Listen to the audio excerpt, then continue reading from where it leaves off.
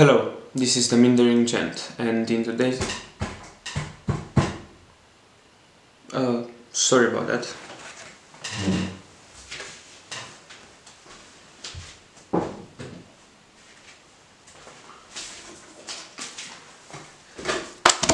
Okay, so it seems that I've got a letter. I should do a video about this.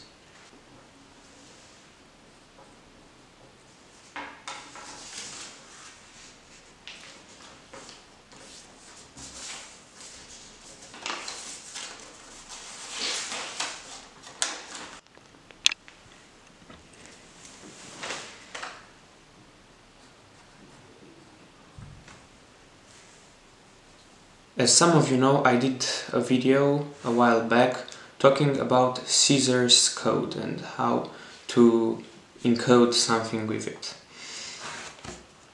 In that video I sent a letter at the end and it seems I've got a response. Okay, so let's open it, and it seems to be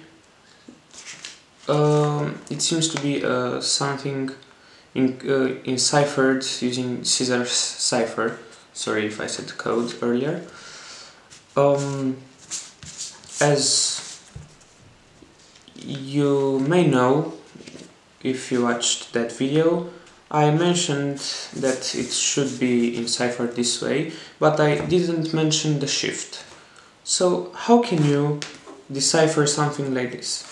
Well, you can use frequency analysis. This is the reason Caesar's cipher and other ciphers that replace letters of the alphabet aren't very secure. In every language, letters appear at a certain frequency. In the English language, the letter E appears the most. In most languages it's a vowel, either an E or an A, but you need to check to make sure. If you know the frequency, you can decipher something very easily, especially if you know which cipher was used. I know that in this case the Caesar's cipher was used. So if I know that if I know what E is replaced with, I can write the whole alphabet and know every replacement for every letter. So, looking at this, I can tell you that I is the most frequent letter. You can count for yourself to see. So that means that E is equal to I in this case.